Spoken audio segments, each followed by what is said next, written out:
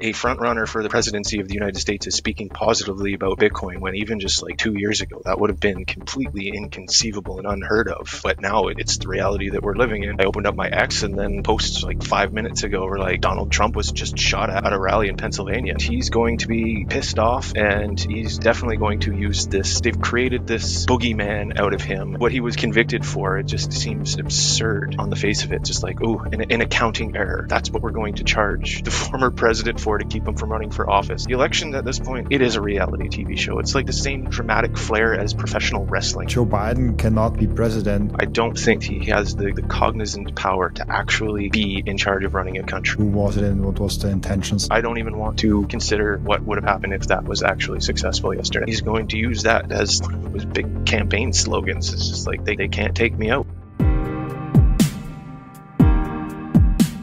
Well, it's not unusual for leaders that start talking about changing the financial rails to be put in the crosshairs. So it's talking about positively about Bitcoin and negatively about CBDCs, especially when there's strong forces that want the opposite of what he's saying. Yeah, it's not unusual for them to take out their opposition.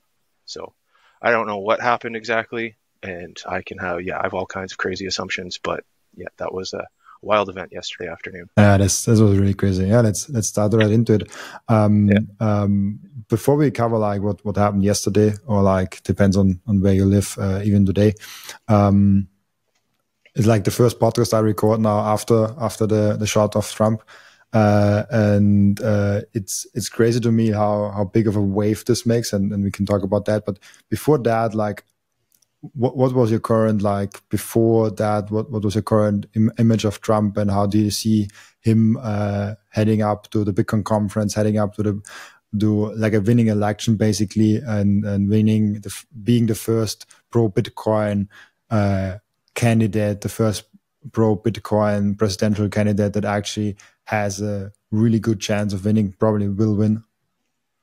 Yeah, well, whether he's doing it pandering for votes or whether he's genuinely taken an interest in Bitcoin and believes that it can be beneficial to the American economy, like, that doesn't really matter. Like, the fact that a front runner for the presidency of the United States is speaking positively about Bitcoin when even just like 2 years ago, that would have been completely inconceivable and unheard of. But now it's the reality that we're living in. And that's kind of sends a signal to many other world leaders that this is a technology that's not going away, and your choice is either to deny its use in your jurisdictions or to embrace it. And we're going to see a lot of interesting game theory play out around that idea of just whether who embraces it is going to potentially have such an asymmetric advantage with the properties that Bitcoin carries with it as collateral, as payment rails. Yeah, I'm just looking forward to just seeing the next steps of like who kind of starts coming out embracing this technology. Like, we know that there's a few others. Like, we've got Bukele, who's very positively pro Bitcoin. I don't know if you had a chance to speak with Maya Parbo from Suriname, but she seems like she's got a pretty good probability of winning the Surinamese election, and she has very clearly spoken that she will embrace Bitcoin as part of her policy. And I've actually spoken with her a little bit. She's very positive on nuclear power as well, so that'll be a very, very good interesting turn of events for another South American country. And then back to El Salvador, like the last week when they announced that they are starting the process of creating a nuclear power industry in their country, that was a huge development as well, because now the Bitcoin country also is embracing one of the most powerful energy generation technologies that we have. So they can kind of be the front runner on what it may look like for nuclear power to be developed inside of a Bitcoin standard instead of in a fiat standard. Because some of the research I've done recently, a lot of the negative headwinds against nuclear power started in the 70s. And as Bitcoiners, we are very much aware that 1971, the US dollar was completely untethered from any tie to gold and basically real energy in the world. And that gave interesting change of how energy systems are financed. So now everything that's financed with debt, that doesn't really jive well with nuclear power that requires a very long time horizon to plan it and consider it. So it needs a lot different structure that the fiat system doesn't really align with. And if you look at the chart in the United States of nuclear power plant construction permits being issued, it just flatlines in 1975. And then also looking at just recently I was looking at other influences around that time that started to gain a lot of power over the narrative, especially the anti-nuclear narrative. That was in like 1971 is when Greenpeace was formed. 1972 was when Sierra Club flipped from being pro-nuclear to anti-nuclear. The NRDC also was instituted around that same time, and they're very anti-nuclear. So it's very interesting to see a lot of the players that had a strong anti-nuclear position gained a significant amount of influence in the 70s. So even before 3 Mile Island happened, there was many negative headwinds pushing nuclear power down in the markets. And then 3 Mile Island happened, and then it kind of capped off and killed what momentum there was. And then even though it started to recover again in the 80s, then Chernobyl happened, and then that set it back a little while, and then it was starting to recover again, and there was a lot of positive sentiment towards nuclear power in the early 2000s, and then that kind of got derailed partially from the financial crisis that happened, and then also Fukushima kind of capped that off.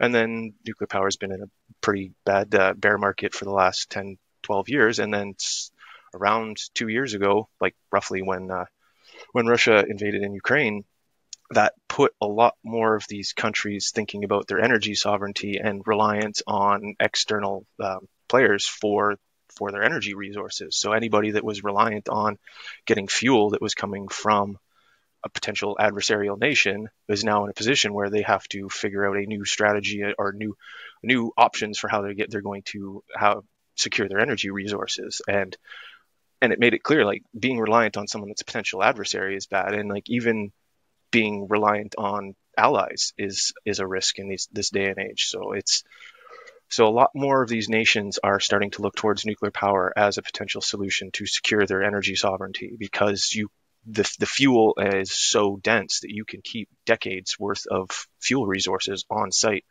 and not have to worry about like constantly bringing in natural gas to power your plants or constantly supplying your coal piles at your coal plants. Like, it's nuclear power, just it's in a category of its own with how much power it can generate over a significant amount of time. So it's very refreshing to see that there's a lot of pro-nuclear sentiment in the world. Basically, it's like Germany, Austria, Spain, Australia are like the 4 countries that are still vehemently anti-nuclear, and like almost everyone in the rest of the world is like, we want nuclear power and we want it as soon as possible. Like, even in the United States, Trump's pro-nuclear, and then so is the Democrat Party. They just passed the Advance Act last week in a very bipartisan support.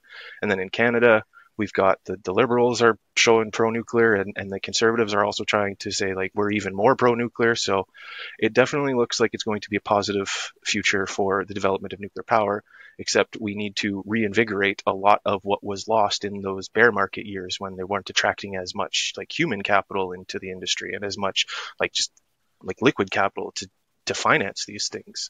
So there's definitely challenges to overcome, but it's nothing that we can't accomplish. I love to see here, and it's definitely like Germany, Austria, like where I live, like nuclear power is like, oh no, we should not do like that. There's like one of these topics. Even when you bring it up, it's like this mainstream. No, don't talk about. No, that's not good.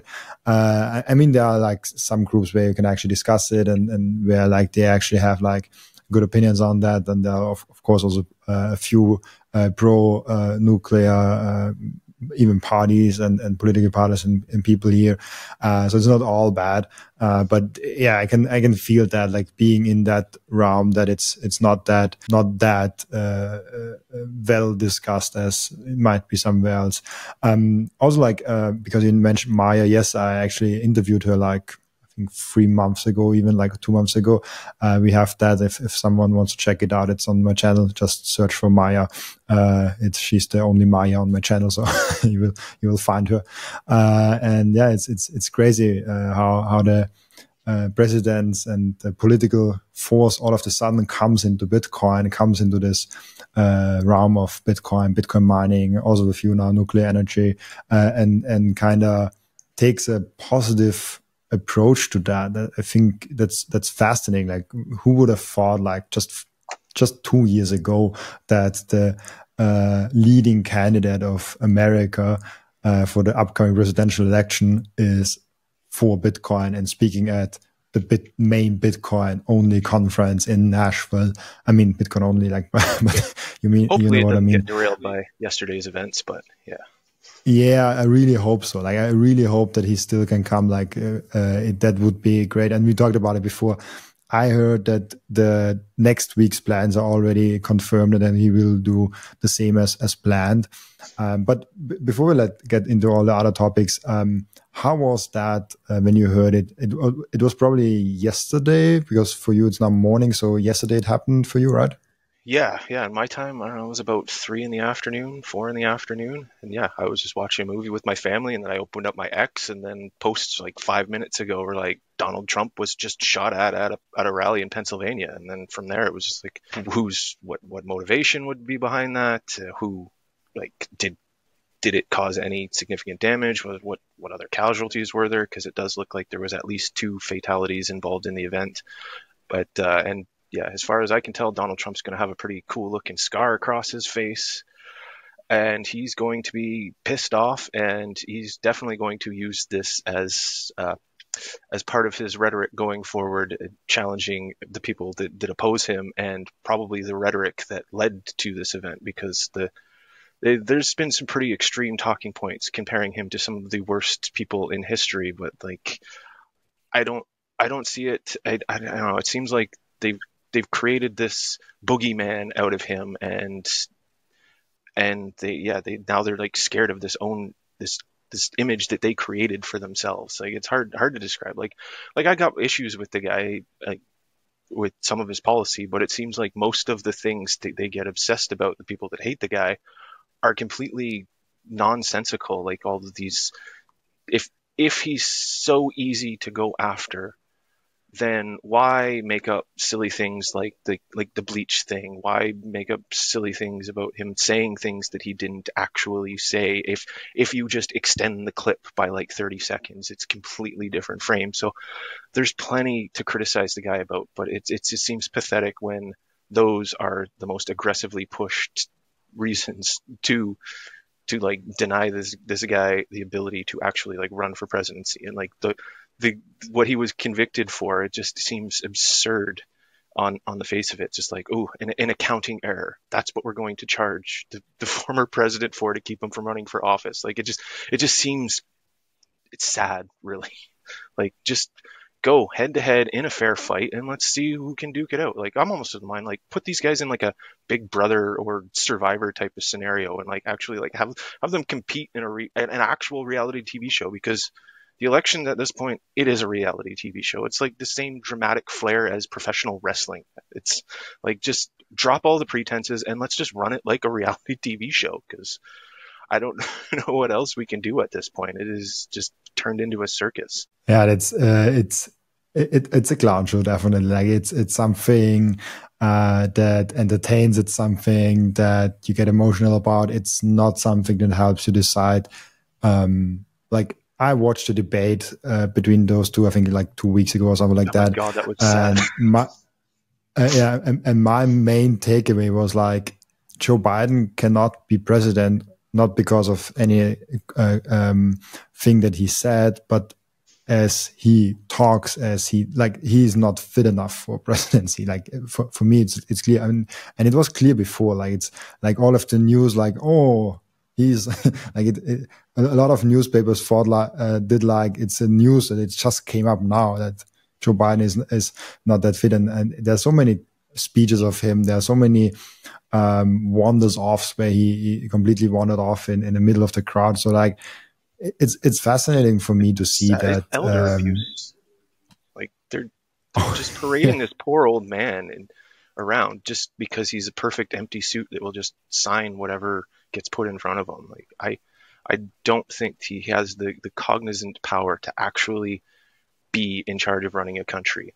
There's definitely people that want to keep him in place because he is just the perfect empty suit for them. It's sad that it's come to that, but this is what we have to deal with in 2024, and hopefully we can move past this circus, and in the future we will have more impressive leaders. And our leadership class right now is not very impressive, and that's also kind of one of the things that worries me. Is like, we just had an assassination attempt against a potential president of the United States, and at the same time leadership around across like the whole spectrum is pretty not high quality. So, which echoes similar situation to 1914, around that time, when there was a lot of leadership that could be argued was not the most competent, and then they were very reactionary to an event that happened, and then that spiraled out of control into World War One. So I very much worry that an event like this could provoke a wider actions.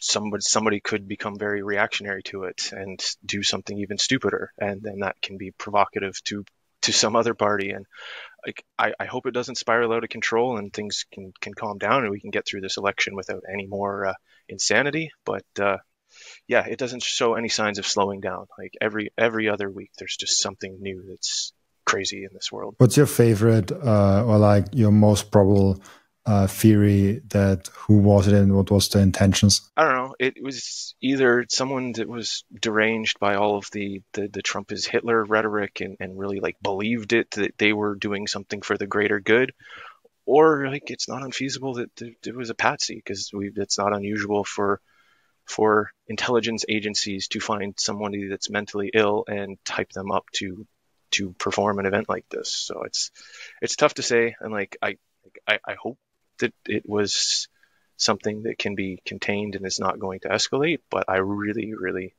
don't want to see any more of this in this election, because holy crap, that could set us up for a very, very bad next few years if the potential president of the United States actually was assassinated. Like I don't even want to consider what would have happened if that was actually successful yesterday. It's that would have been way bigger. I think that would have been something indescribable, honestly. Because all of the past, like 9/11, RFK, like all of these things, like they were kind of in the past for me, or I was too young for that. So it's interesting for me to like live such an event in actual real life, where I'm engaged and where I know all the things on the internet and can see all the things, and that's something else. Last point on this: how do you think Trump will use that? Like you mentioned it before a little bit, that Trump will definitely use that for his campaign and for further his presidency. What do you think? What is your theory here? Well, he's a showman, so he's definitely going to use it to his advantage. And yeah, he's going to get up there and he's going to be like, they tried to take me out, but they couldn't take me out. He's going to use that as like, that's probably going to be one of his big campaign slogans. It's just like, they can't take me out. And it's yeah, it's like I can't say for sure. Like I just watch this from the sidelines as a Canadian. Like the American election is just like entertainment for me at this point. But I certainly see it being a key point in his campaign going forward. Yeah, absolutely. One thing that we should also mention, I think, that someone actually died. Like someone, as I heard it, is like actually got the shot and died, and I think 2 or 3 other ones were injured. So like it's he definitely sure. A tragic event for sure. Yeah, but yeah, let's one last thing that we covered before, like. We both saw it on X first. I know, and it's hard not to talk about this because it just happened, even though it's just like, oh, we want to talk about Bitcoin. But yeah, like this is such a huge moment in history, and like it is like that. It's hard to not talk about that, and it's also like there's so many strings attached to that. Like there's so many things that go away from that, and so many speculations, and I think Trump did not address till now any nations or something like that. Will be really interesting to see when he does it and what he says there. Like I will definitely watch that because yeah, it will be very interesting. The one thing is like we both saw it on X and we both kind of like saw right now the power of that news form when we talk about Twitter and there's all the news coming up in real time, and you don't have to wait for like someone putting on a newspaper, which is really interesting for me because I looked at other social media accounts also, and there was almost nothing or like just some small thing or some article reposted.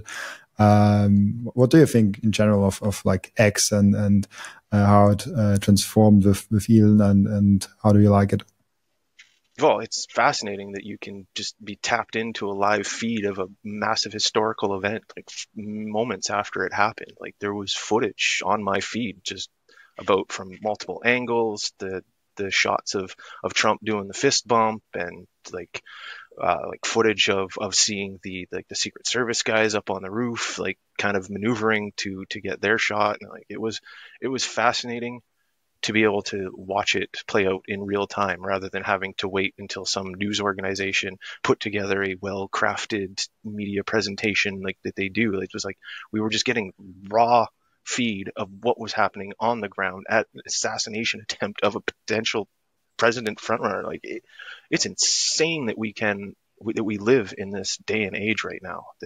That is what we have access to, and it is then interesting because there's like you and I and many others we're immersed in the X space, and then there's this whole subset of the population that isn't. So they were not exposed to it in the same way that we were, and then they potentially like there's going to be a lot of people that the only exposure they got was through the traditional mainstream media outlets, and they're going to be given the the the filtered version of how they feel it should be presented rather than just this is what happened, this is the raw footage, this is the raw commentary that was happening at the time. You make up your own minds and go from there. And it was yeah, it was a fascinating event. That is for damn sure. I think we can leave it at that. It was a fascinating event, and starting the nuclear and Bitcoin mining discussion, which is a really fascinating topic. But in terms of this event, it almost seems boring.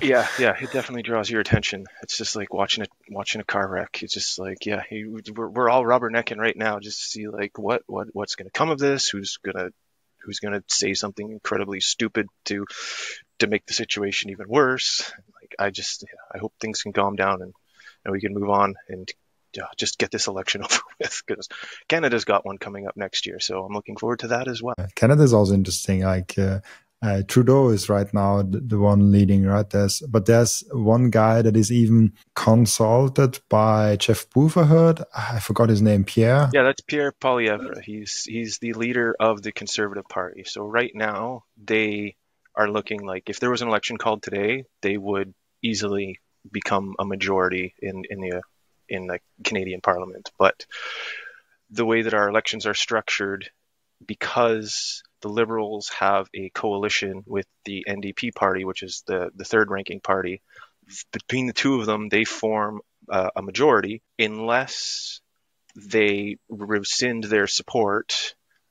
We are stuck with the current situation until our election would be about October 25, roughly, when it's expected to be done.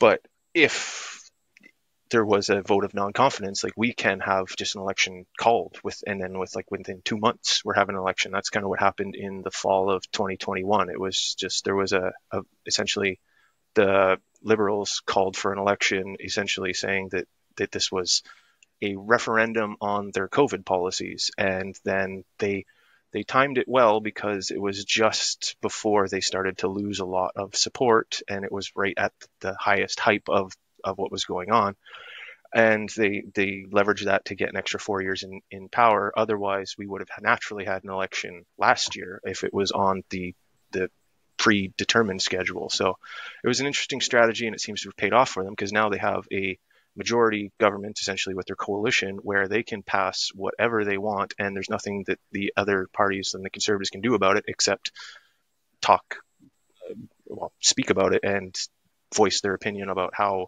terrible these policies are. Because there's a lot of I think we just passed a hate speech law in Canada, which will make it very challenging to be very open about certain opinions online. And it's but then yeah, you get in this well, who defines what hate speech is? That becomes a very slippery slope and dangerous route to go down when there is a chosen party that gets to define what is hate speech. So that never ever ends well, and it always becomes used as a weapon to silence any political opposition by just claiming everything that they say is hate speech. So I don't like the way that things are going, and that they're kind of running roughshod over how they run the politics, especially when if you in the polls they're just hemorrhaging support day after day, yet they're just acting like we don't care, we have the power, we're just going to do whatever we want. So there's a lot of people in Canada that would like to see a change of leadership in our country, but we're going to have to wait, it seems. Yeah, hate speech for me is just an excuse to censor someone. It's like if you're really a fan of freedom of speech, then you have to get through the downsides of freedom of speech, which means there are then also people that you dislike or you don't agree with. They are also speaking. They can also act on freedom of speech. They can also voice their opinion. And if we cannot tolerate that, then it's just not freedom of speech. Like that, we should be really totally clear about that. Even if it's hate speech, it's to agree. Like if it's not violent, like it gets tricky because like you don't want violence, but like can you have violence with just words? Like that is like a fine line for me. Because words can really hurt, but like freedom of speech should be protected at all costs, and we should tolerate as much as possible. Well, because limiting speech limits your ability to think correctly and express yourself correctly, and as far as I'm concerned, yeah, if I would rather bad ideas be exposed to the free market of ideas where they can be challenged and they can be put down by better arguments. And that's why it's frustrating that the authorities that like to push hate speech laws often aren't the best at putting forward, or their arguments are not at a high enough quality that they are easily challenged. So instead of letting their arguments be challenged, they will just say that any challenge to their opinions is verboten and that they shouldn't be allowed. So it just gives them too much of an easy tool to censor any opposition. I don't like the way that is imposed, but yeah, we're going to have to voice our opinion as strongly as possible, that we reject any attempts to stifle free speech, because challenging bad speech with better arguments is the way to go. And I can kind of spin that into the nuclear argument, because that's one of the things that I am very passionate about nuclear power, and nuclear power definitely has some negative trade-offs. There's no doubt about that, but they're all often out in the open. Everybody kind of knows the risks of nuclear power and those trade-offs. Whereas a lot of the supporters of other technologies that are competing with nuclear power will often neglect a lot of their negative trade-offs. They'll focus on all of the negatives of nuclear and oil and gas, and then completely ignore the positive aspects, while then pumping up their own preferred technology and ignoring okay, well, when windmills are spinning, they're generating free electricity. But it's okay, well, how did they get there in the first place? How were they constructed? How much land are you occupying? How much material are you using? Do you need to build new transmission lines to actually get that electricity delivered to where it needs to be? How much subsidies are being involved? Do we actually even know what these things cost? Because there's so much distortions in these markets. It's very challenging to have these arguments and discussions in real time, because nobody really knows what any of these costs, because there's so much fiat bad incentives permeating these markets that yeah, making an informed opinion about what is the most economic and effective power generation source is totally up for argument, and it gets people very very passionately asserting like their preferred opinion on these topics, and it's hard to actually get to the bottom of it. Why is nuclear energy so important? I think as an Austrian and as a German, I'm kind of not exposed to the positive side of nuclear energy that much. So like, give me like the why nuclear energy is so important, why we need it, and why we should embrace it and not other energies maybe. Well, because like having access to electricity and energy is like vital for like social and economic development. And it's funny because nuclear power is just one of those things that when it is operating as expected, as intended, it is very boring, and most people barely hear anything about it unless they actually live near a nuclear power plant and they know people that work in a nuclear power plant or they work in one themselves.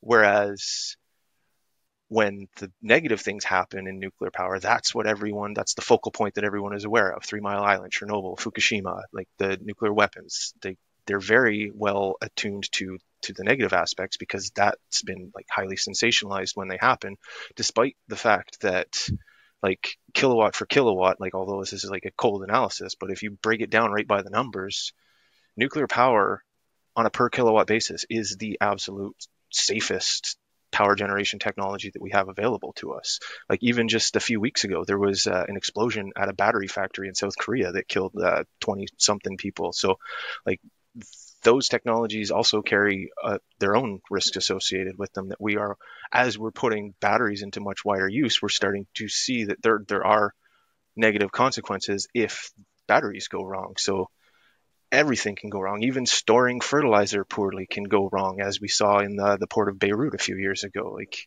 every industrial technology has hazards associated with it, and nuclear power absolutely does. And like any other technology, like airplanes, we don't just stop iterating and making the technology better when we learn lessons that, like, yes, there was a flaw, we've learned it, we're going to apply a solution to fix that problem going forward so that it will never happen again. Like, for example, in Japan, after Fukushima, they shut down their entire fleet, and then they had to start importing a lot of natural gas, which wasn't too bad for a little while. But then Japan's economy is not in the greatest shape right now with their currency and their debt to GDP ratio and all that stuff, and their aging population. So importing expensive natural gas has created extra challenges on people's ability to have a high standard of living.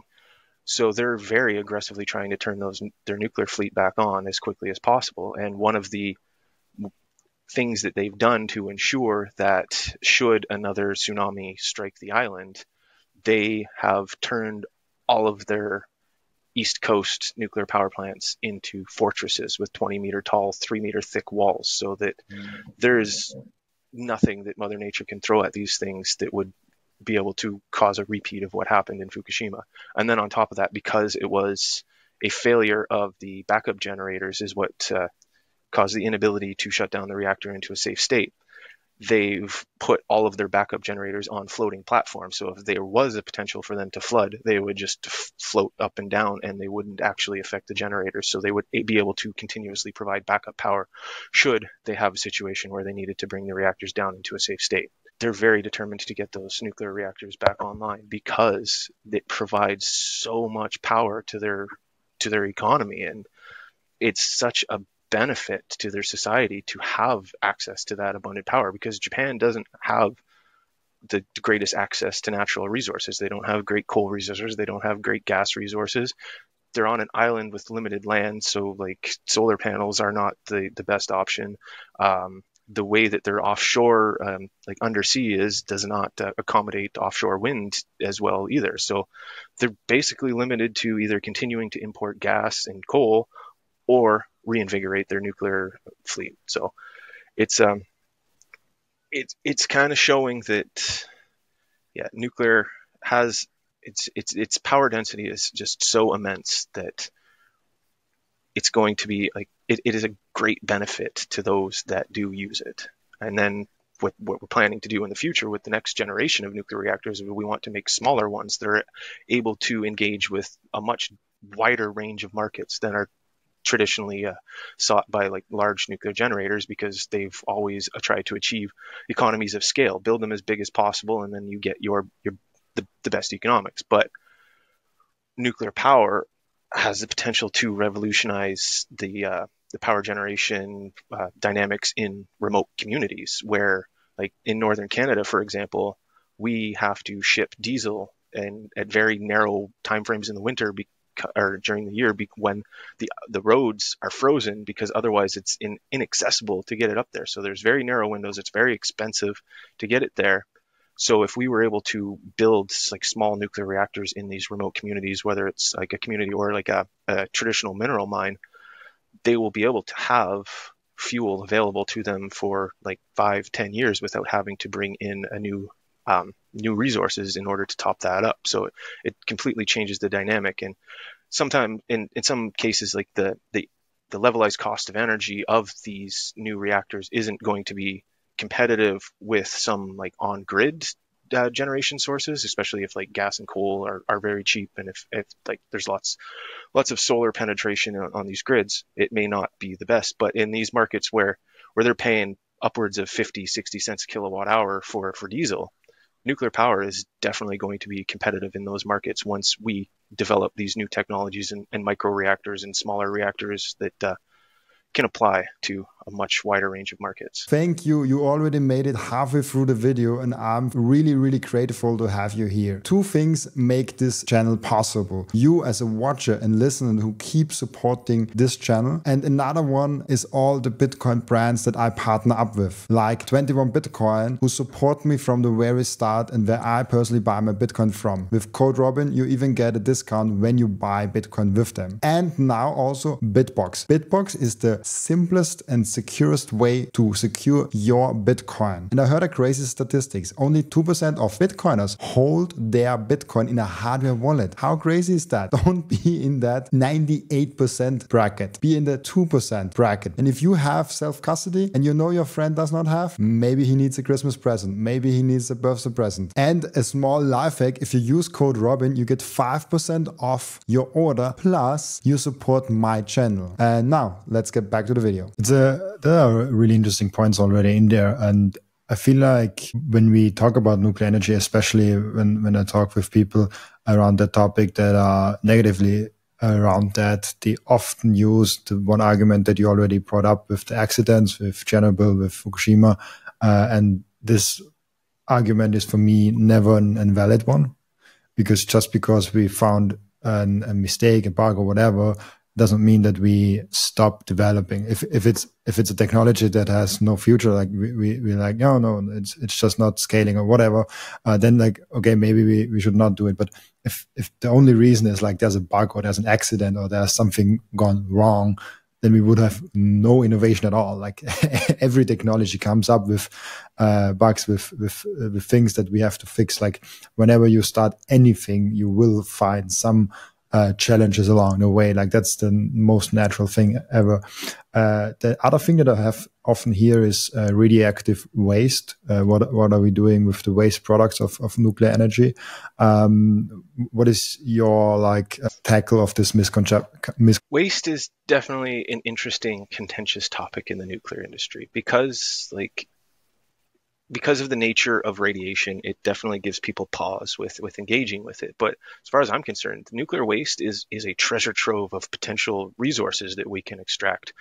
Because for first, spent fuel rods in the traditional reactors are not fully utilized. They can still, like 90% of the available power generation is still in those rods once they're taken out of the conventional reactors. And then that is why I think it's France, Japan, and Russia all have fast breeder reactors that they can use reprocessed fuel and get further energy resources out of that.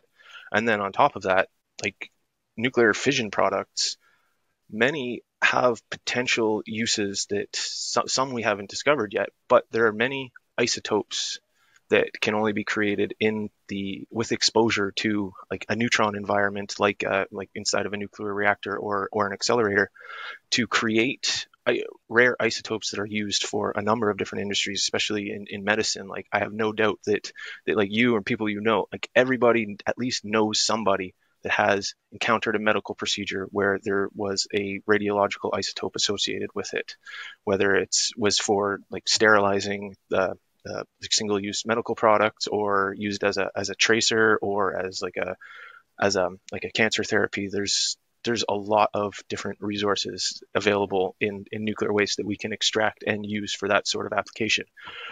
And then the other part of the waste is because of how nuclear decay works, it actually becomes safer over time. Like, yes, there are fission products that are short-lived that exist in nuclear waste when it's first extracted from a nuclear reactor. That's why they're kept in cooling ponds for 5 to 6 years before then transferring them into solid casks for their long-term storage. And the reason for that is as the fission products, the short-lived products decay, they decay faster, so that is what makes them disproportionately more dangerous. And as they decay, they become a more stable element, which then decays slower. So if you're releasing less nuclear particulates, the alpha, beta, gamma, the different types of radiation that we have, as that's being released, it is making those products actually safer to engage with over time. So essentially the plan is we want to create deep geological repositories where these materials can be stored indefinitely, but also in such a way that they are accessible for like the future to access them, because we have no idea what technology will be developed that can actually find further uses for this material. Like for instance, one example that I like to use is cobalt. I grew up in a community that like back in the early 19th century, there was a massive booming silver mining community, but part of the tailings from extracting silver was cobalt. And at the time, cobalt was just a waste product that had no industrial use at the time. But now cobalt is a part of just about anything and everything that we use in our high-tech society. So there's a lot of efforts now to go and reprocess a lot of those tailings that existed from all those old silver mines and extract the cobalt so that we can use it for various like high-tech instruments that we use nowadays. So the way I see it is like there's going to be some, like we don't know what sort of technological breakthroughs there will be in the future that will be able to make use of the material that is in nuclear waste. And radiation is just, it's another industrial hazard that we're familiar with. And also, like, radiation occurs naturally in the world. Like, we're exposed to cosmic radiation when you fly on a plane. If you have granite countertops, those have like small amounts of radiation. Like fire smoke alarms have use of radiological material in them. That was actually how I don't know if you're familiar with the story of the nuclear Boy Scout, but it was a young man. I think he was about 14 or 15 at the time. He created a prototype nuclear fission reactor in his garage, and the fuel that he got from that was extracted from I think it's americium. I definitely probably wrong on that, but it's the isotope that's used in smoke detectors, and he collected a lot of that into one location, and he was able to use it to generate fission. And then he caught the attention of I think it was the Defense Department, and then he got like he went through a full ride like scholarship, and now he's a pretty high end researcher in the industry, because this kid was definitely a prodigy in the nuclear technology. He just figured this out on his own, and like working with radiation, it's like working with any other industrial hazard, because actually in the nuclear industry, there's far greater hazards from the fact that we're working with electricity, heat and steam, and large spinning objects. Like those are the primary hazards when dealing with this technology. Like radiation, it's manageable. Like it definitely carries risks with it, but it's very well understood, and we limit the time that you're exposed to it. You use shielding, and then we use like other techniques to just prevent the exposure of workers to radiation when they're working. Like I get exposed to radiation like almost every day, but probably cumulatively less than somebody that travels on a plane like at least once a month. So it's a challenging phenomenon to discuss because it is so poorly understood, especially with the way that it's been portrayed in pop culture over the decades. Like most people's only exposure and to nuclear power is from watching The Simpsons, and that was not the best portrayal of the technology. We'll leave that. Yeah, I think in general, like outside of Bitcoin, outside of nuclear energy, I think we have a problem of not critical thinking enough. Like sometimes it's just okay to say I don't have opinion on that because I did not do enough research. I did not collect too many informations, and that's what I do a lot of the times. Just like, hey, I cannot say enough about that because it's like just an area where I'm not an expert and I did not do my research. And I think society would benefit from that if we just like take a step back and say like, oh, I don't want to form an opinion on that, even though some social group would force me to do. And when we had more people of that, we would have more people that actually think critical about stuff and research about stuff, and then we would have, I think, better views and better angles and perspectives on topics that are maybe complexer or a little bit more like they're not that easy to comprehend as Bitcoin, as nuclear energy, as Bitcoin mining in I general. definitely chose to champion two of the most poorly understood technologies that we have available to us. You chose a really interesting intersection. It's actually interesting because when you look at Bitcoin mining and when you look at nuclear energy, like why did you go in that, and what's interesting? Well, I have been working at Canadian Nuclear Laboratories for 10 years now. So, and just disclaimer, these are opinions of my own, don't represent the company. Just got to make sure that I put that in there just for legal reasons, because I'd like to keep my job. Because they don't have a position on Bitcoin just yet. I'm working on that. But yeah, so I had been working at this company. Well, it's actually a crown corporation that's government financed because the government supports the nuclear research, so then we support the entire CANDU reactor fleet and do basically material research, fuel research that supports the industry. Basically, we do everything except build and operate nuclear reactors. Like we used to have on site the original research reactors, but they're no longer operational. They've reached the end of their life and they've since been retired, but we still support a lot of the operations of the broader CANDU fleet and some extra stuff that supports the other light water and pressurized water reactors. And then we're also doing a lot of research to support the oncoming Generation 4 reactors. But that's kind of what led me to support like the small modular reactors and take that as my kind of predominant interest when I started to connect the dots of Bitcoin, because I have similar story with my Bitcoin journey as everyone else. Like I had a few touch points back in 11, 13 that just they never stuck, and then I ended up cashing out some Bitcoin in 17, 18 from an online poker site, and then I just kind of forgot about it and I just left that in a wallet. And then what happened was in the run up in 21, that around Christmas time, I actually started to pay attention and take it seriously. So that was I've only truly been a Bitcoiner for about 3.5 years. I have not completed my 4-year cycle yet. And then it was, I went right down the rabbit hole. I started with Max Kaiser's podcast, and before I knew it, I was listening to Safety, listening to Robert Breedlove, and then before I knew it, my entire podcast catalog went from like Joe Rogan, Jordan Peterson to just completely orange pilled. And it was around the time that Elon Musk had made his comments about the negative aspect of the types of energy that Bitcoin uses. And that was when the market dumped in that spring.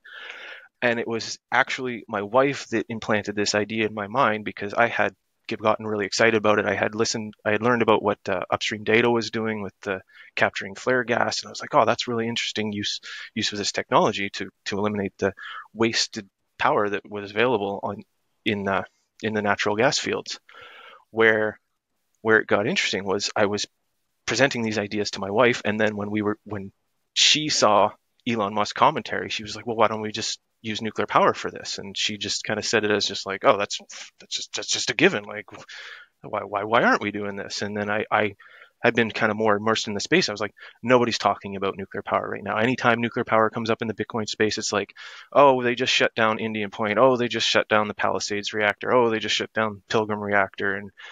And the German reactors were all shutting down. And it was not, it was definitely a bear market for the nuclear industry. And then I, from my perspective, I was seeing what was coming because Canada has very aggressively pursuing what they call the small modular reactor action plan, where they want to nurture three different streams of new nuclear technology. Like one of them being like the micro reactors that I've already kind of mentioned that we want to use to deploy to remote communities to upgrade them off of diesel, which I also believe that it'll have great beneficial benefits to many places throughout the developing world and like island nations.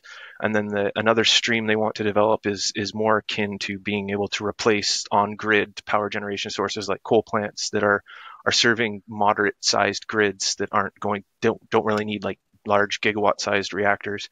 And then the third stream that they're pursuing is more for industrial heat, because the new fuel types and coolant types that they intend to use can achieve temperatures as high as like 800, 900 degrees Celsius, whereas the traditional boiled water reactors, you're limited to how hot you can boil water at, which under pressure you can get it up to like about 100, 200-ish degrees Celsius, which can apply to many industries, and in some cases it's used for district heating. In places like Finland and in Russia, they use a lot of nuclear heat for their district heating.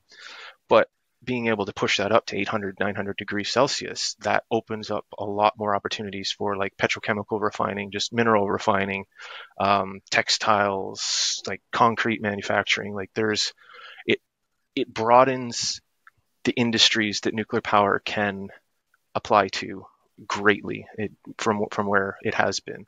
Like there's still a range up into like the thousands of degrees Celsius that requires either like large induction furnaces or coked coal to get to those temperatures. But as far as I'm concerned, the more hydrocarbons we can displace from power and heat generation, the more available that they will be to other markets where they will have a much higher order use. Like when we don't need to use as much hydrocarbons in power generation, we can use them for like combining different hydrocarbons. Like with the cracking process, we can essentially design any hydrocarbons we want. It just takes a lot of energy to do it. Like as long as we have the base material of like carbon dioxide, methane, nitrogen, oxygen, hydrogen, with enough power, those can be combined into any hydrocarbon at any length that we really want to. It's just we're limited to the availability of the power, and comparing the economics of doing so to,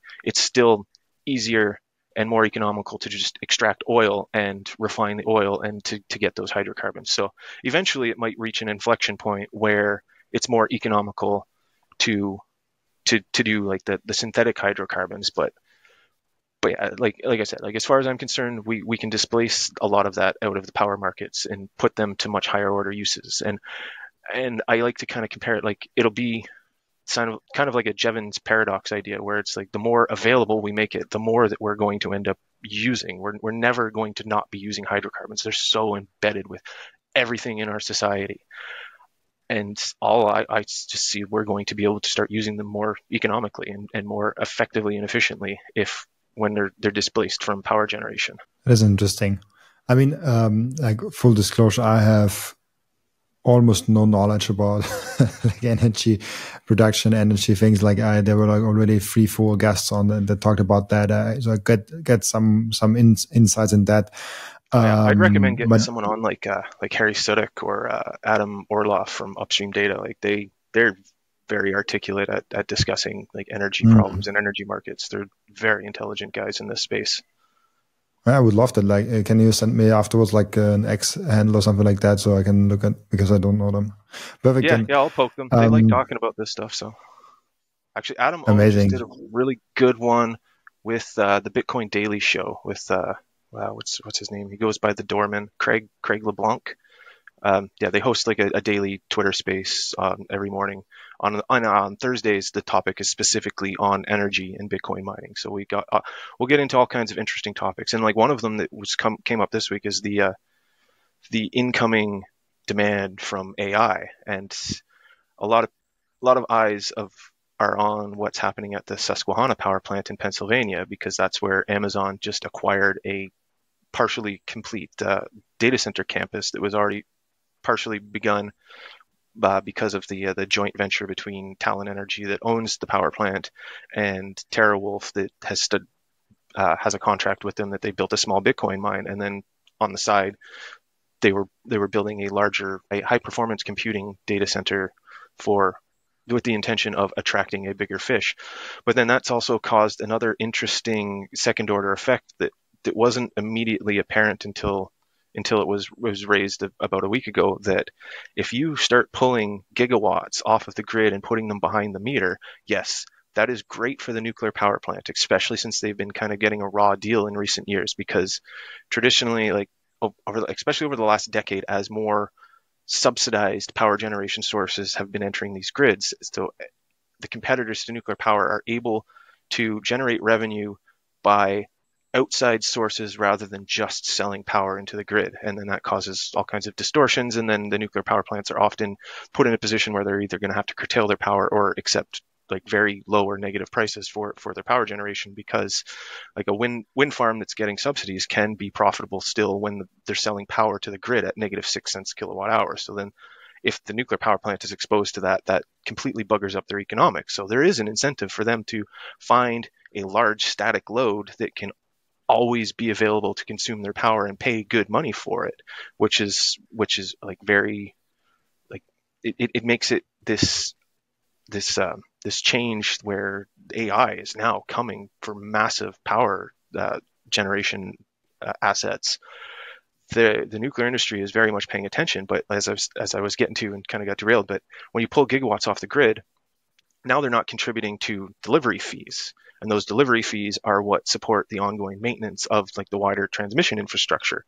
So now those costs are going to be amortized across a smaller consumer base, ultimately raising the costs for the end consumer in the other parts of the market. So there's kind of a double-edged sword. Like if you're not contributing to the power, like the transmission infrastructure, it's going to change the cost and pricing structure dynamics for other users on that grid. So I expect that it's going to be a little bit of a headwind. And then also the company that is raising these complaints is called Exelon, and I don't remember exactly when, but they spun off and divested in their nuclear energy assets that they used to own about 4 or 5 years ago. So now all that is owned by the company Constellation Energy.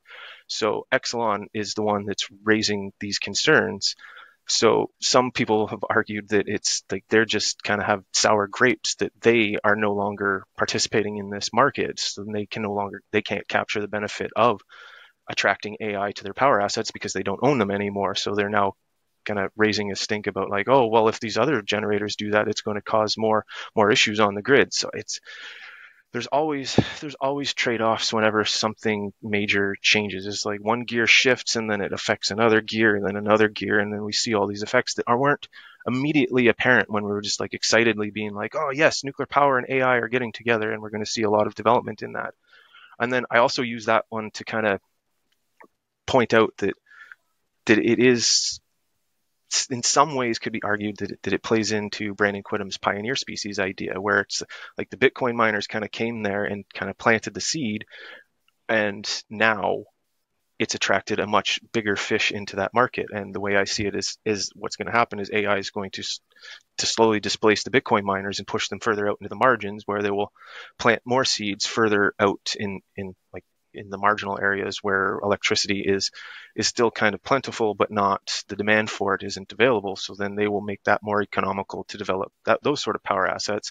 And then as they become more robust and develop a lot more infrastructure around them, whether it's data connectivity or just like roads and transmission infrastructure, then it's more amenable for a more sophisticated energy buyer to enter those markets. So it does look like it's going to start playing out like that the Bitcoin miners are going to go seed energy products that were uneconomical, as we're seeing like with what Gridless is doing out in Africa. And then it will make the environment more attractive to energy buyers that need a more robust and resilient circumstances to operate in, because like AI, the type of power demand and connectivity demands between AI and Bitcoin mining is wildly different. Like the Bitcoin miners are very rugged and robust, and they can operate in some pretty bizarre conditions that there's no way that AI data centers would even consider until the market is matured and they can actually have confidence that they'll have the resources available to them. So they're kind of competing for the same market, but not entirely. Like it's interesting to see how these developments are playing out. It's really interesting. I never thought about like the AI and Bitcoin mining kind of competing to each other. And the one thought that constantly comes up when you were talking is like market manipulation is on all levels bad. Like when it's subsidies and all this stuff, like it manipulates just the innovation. That's fascinating. Do you think, and a lot of people when I talk to energy people think that, or like at least hint to that, do you think that we at some point live in an energy abundant system where energy is so abundantly available that we don't have, like right now this is like when you look at mainstream media, they're like, oh, energy is not there, like we have to make sure we have enough energy and energy resources and stuff like that. Then I saw that the energy consumption per person since 1971 is not really rising. Like it was just a little bit rising per person. The overall energy consumption was rising, but when you break it down to per person, it's just a little bit rising. What's your thoughts on like when we get more efficient with things and when we get more creative with absorbing energy from the planet, maybe also from other planets? I had a crazy guest on who said like we will get Mercury with solar panels and extract the energy from the sun in that way. Do we have the chance to live at some point in an energy abundant future? Oh, absolutely. Like we definitely have the chance to climb up the Kardashev scale. I don't know if anybody isn't familiar with that. It was just um, a a power consumption scale where a Russian physicist came up with that was at level one. This society is able to consume all of the power that's available to it on its planet, and then level two in the solar system, and then level three is like in the galaxy. And then you start getting beyond that, and it starts getting crazy, like godlike powers that we can manipulate planets and orbits, and that's getting crazy. But like we are on the verge of starting to plant the foundation to get to that level one, as far as I can tell. Like the pieces are starting to come together. We have the available technology to start to really head down that path. But yeah, it does, like as you said, like the fiat system has kind of stagnated everything. It gives the appearance of a lot of technological development, but it just there's something missing underneath it. It's like we're being denied all of the real fruits of our technological advancement. Like as Jeff Booth described so aptly, just we should be living in a naturally deflationary environment where things are getting more affordable, but that is being stolen from us by a parasitic class that then redistributes it to whatever they feel is necessary. And at the moment, like they put a lot of that technology, a lot of that capital has been directed towards building windmills and solar panels. And like, don't get me wrong, I do not have, I don't want no windmills and solar panels at all. But as far as I'm concerned, powering the foundation of a high-tech society, we're going to need a lot more than dependence on the weather. And I like them for very hyper local scenarios. Like if you got solar panels on your like remote farm that's in the middle of nowhere, that is awesome, and you should definitely do that. But building fields and fields and like hundreds and thousands of acres of solar panels is just it's ugly, and it's a blight on the landscape.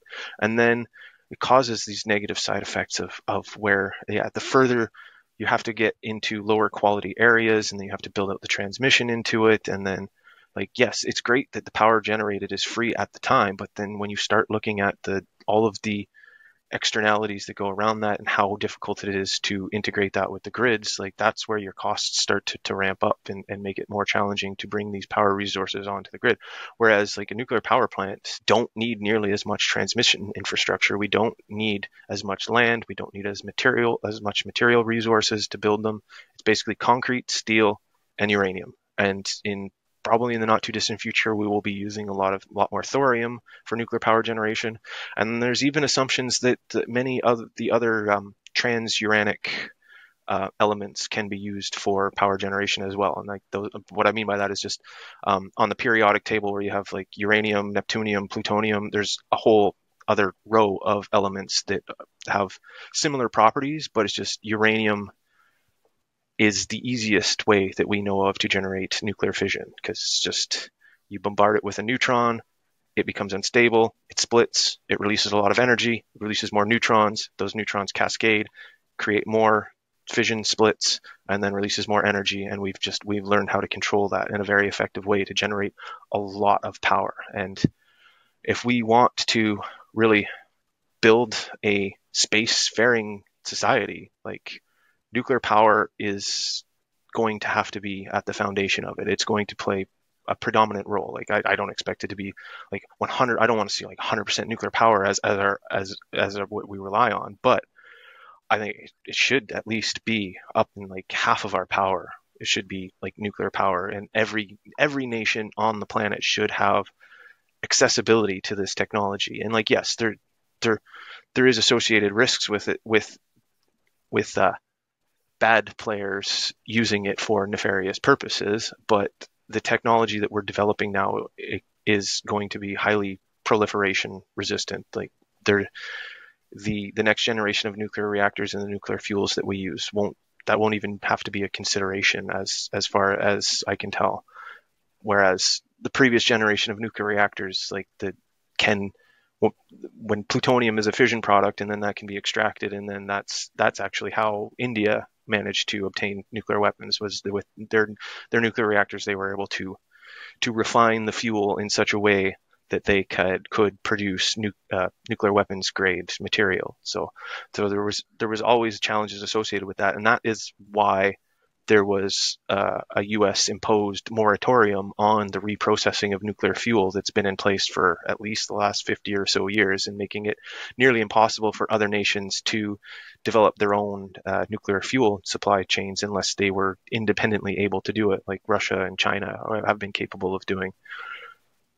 So it's such a complex technology, and it has a legacy associated with it as well that definitely makes it challenging to address in the modern age, because like when they were extracting uranium in the early 50s, when they were aggressively trying to produce nuclear weapons during the Cold War, they weren't as considerate for the environment that they were extracting it from, or the people that lived there. So there's those legacy aspects, but now the modern industry is like, well, yes, we acknowledge that happened, and we have to develop strategies to reconcile what happened and actually make amends for what we did, and clean up any messes that are come from previous generations of this technology. It's not like we're trying to keep it a secret that yes, there was definitely a history with this technology that is complicated, especially with nuclear power being able to be used for both peaceful uses and war-like uses. So it's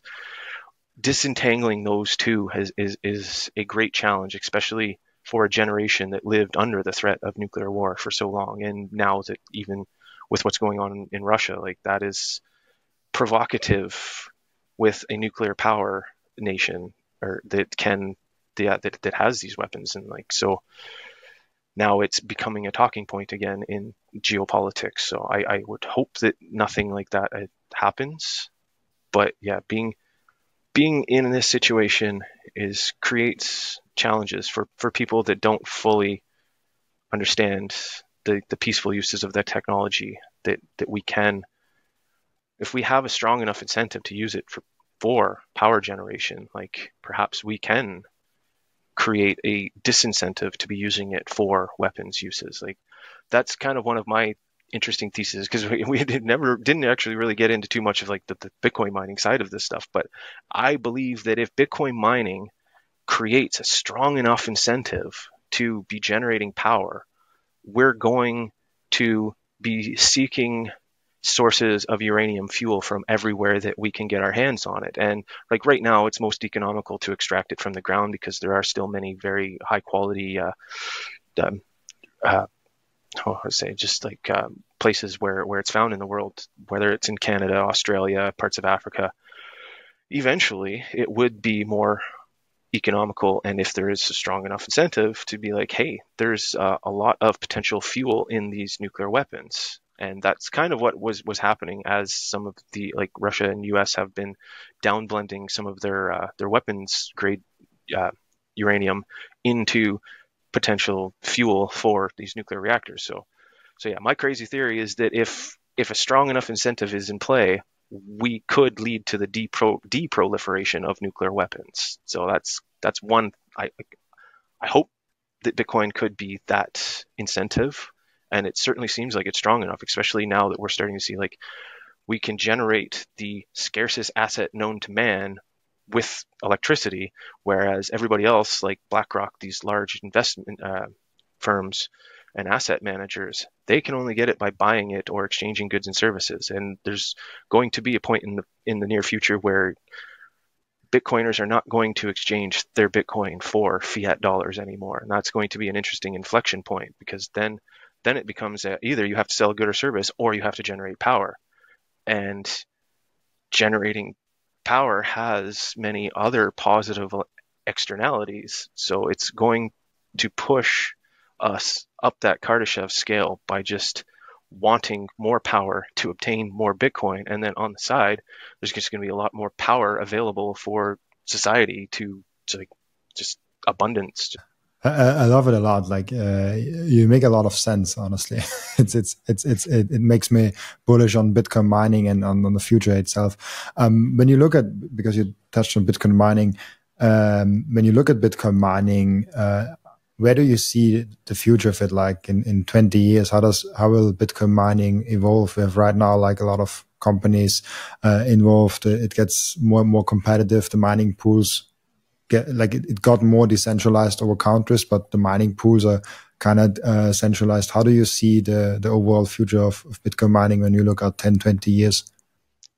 Yeah, like definitely the pool stuff, that's kind of outside of my scope, but like that'll get worked out. Just the game theory, we'll find a way, and especially with new tools like Stratum V2 that'll be able to kind of more distribute block template creation to a wider potential like group of miners, instead of just limiting it to the pool. So that's going to be an interesting development to see how that gets worked out, because every time the system seems to get stressed for one reason or another, like that's when the builders in the space are prompted to be like, okay, now we have a problem we need to overcome. We're going to build some tools to either work around it or overcome it. Like that's why like the Lightning Network was built, to overcome like the throughput capacity of the main chain. And yeah, humanity will always find a way to tech ourselves out of any problems that we find ourselves in. But as this industry is maturing, like we're just seeing, like I've only been like really immersed in it for 3 years, but in this short time, it has matured significantly from like it was barely 100 exahash when I started paying attention to it just before the China ban, and now we're pushing 600 exahash, and that's huge.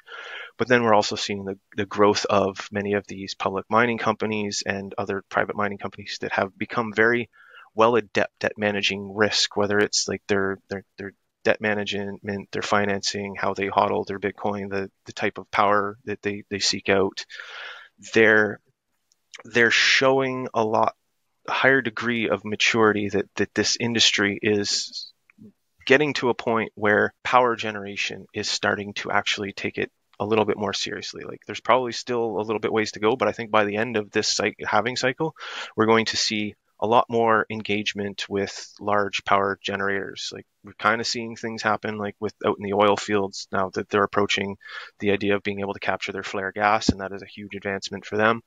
But then the way I see it with nuclear reactors, with this new generation, especially the way that we want to deploy them to remote communities, the risk of underutilizing the asset is a huge economic negative to them, because if you're going to build power capacity somewhere where you don't have demand to use it all, like the economics just don't exist. That's why Gridless does what they do. Like they'll find a hydroelectric dam that's getting 40% utility, and then they will make it get up to 100, and then because of the flexible properties of Bitcoin mining, they can complete sync with whatever the load and demand is in that local jurisdiction. So I see a similar strategy playing out with like the micro reactors that we want to deploy remotely. And I don't know for sure what's going to start evolving first. Like, are power generation companies going to start acquiring Bitcoin miners and just have it as like a sub department that's just like, okay, this is you. We have this one little wing of our company that specializes in engaging with these flexible loads that can greatly benefit us in the long term? Or is it going to be the Bitcoin miners that if we do have like a crazy run up in the price of Bitcoin, like they have a lot of Bitcoin on their balance sheets, especially like companies like Marathon that are holding a significant amount of Bitcoin. If the value of that goes to the moon, like they have a lot of capital at their disposal, and they will probably start considering just buying power assets wherever they can. And then I wouldn't be surprised if we also start seeing as like the SMR companies are starting to get through their licensing process and through all like the regulatory stuff, and starting to see the finish line in sight, they're going to want to engage with the Bitcoin miners, because just they provide such an awesome anchor load that they would need to ensure that they're going to be able to sell their power to somewhere, no matter where they deploy their assets. Like, because it's basically just, we have the traditional conduits that we push electricity through as the copper power lines, whereas now they have the optionality of a digital conduit that they can sell that power. So that enables them to use it as a buyer first resort. So when they first build their assets, they've got that consumer there day one available to take all of that power, and then as the whatever the intended use was for that, as that ramps up, because the Bitcoin miners are very dynamic, they can either be shipped to a new location, or they can be scaled dynamically to float around with the power generation. And then on the back end, as like if it's like a traditional mineral mine, they only have a lifetime of like 15 to 20 years.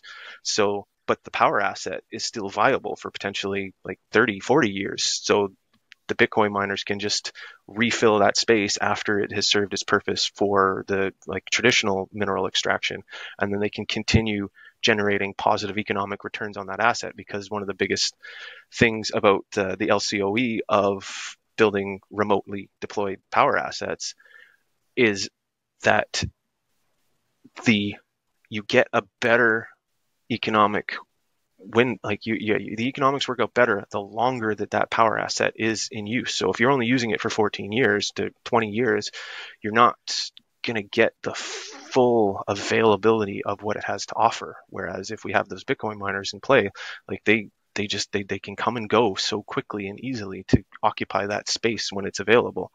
And it's just, the people that want to build these assets are, they're going to start catching on sooner or later. And that is kind of my mission. Like, I want to start incorporating it into these like modeling efforts for hybrid energy systems, because if they're not incorporating flexible computation, like like right now, it's predominantly Bitcoin that does the flexible computation. Like there's no other load that I'm aware of that has these properties. Like there's other loads that have the flexibility that can be scaled, but where I see like, well, for example, like hydrogen desalination, like the synthetic hydrocarbons, like all those can be like turned up and scaled up and down, and power scaled dynamically when they're in use to make sure to capture any excess power.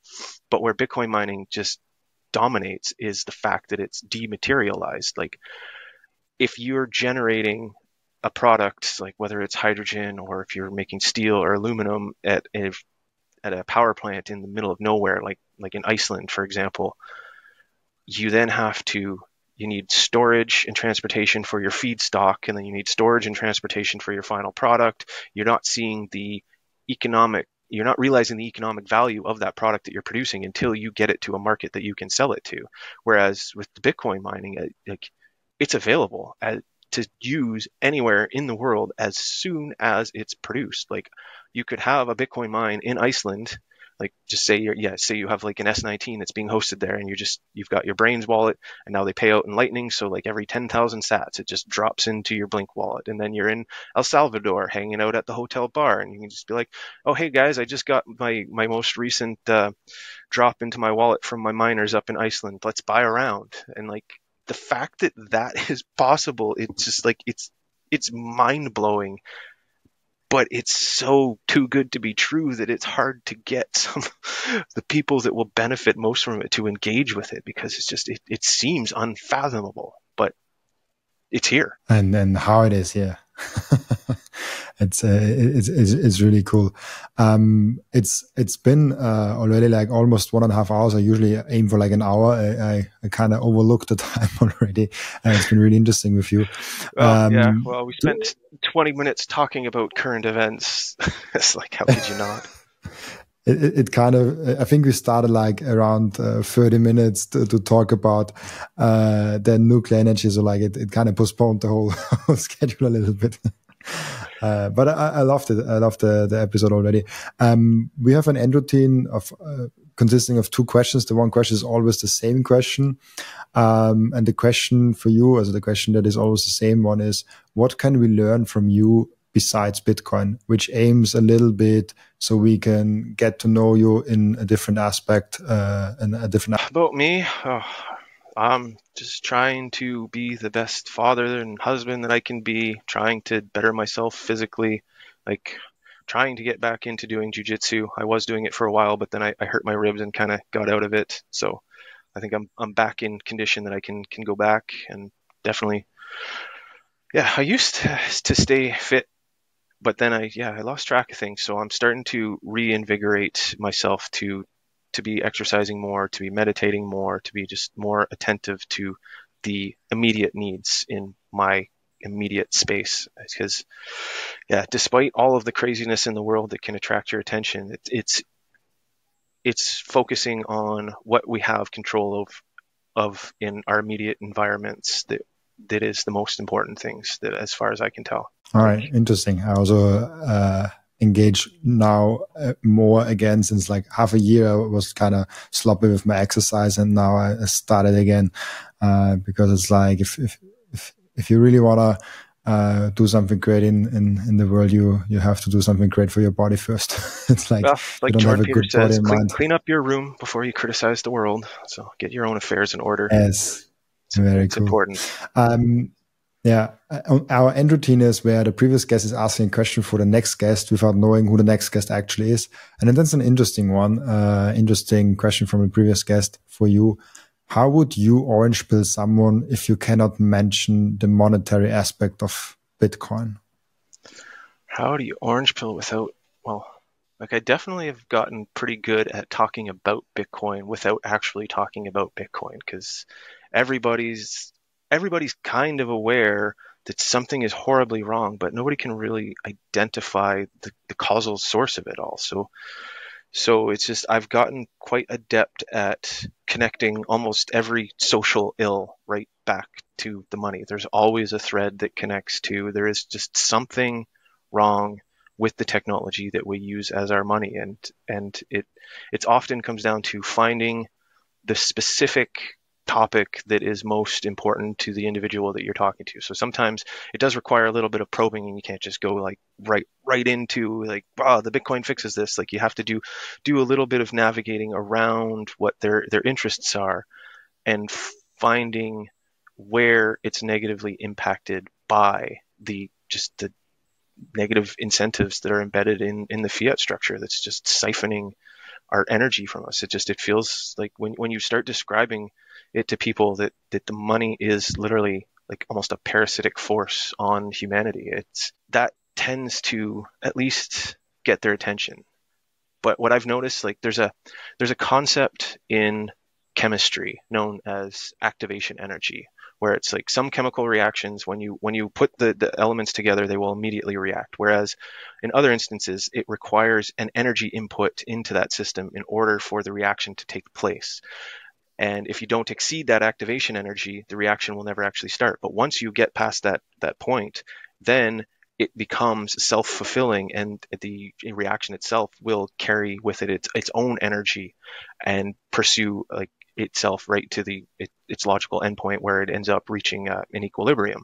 Right? I kind of been relating that somehow to bringing these new ideas to people, where you have to kind of break through like an anchoring bias or a level of cognitive dissonance that just exists in everyone, because we've all been exposed to things that turn out to be like not as true as we've been led to believe. And it takes a lot of effort to get people to reevaluate their worldview on these complex topics, especially when it comes to money and energy.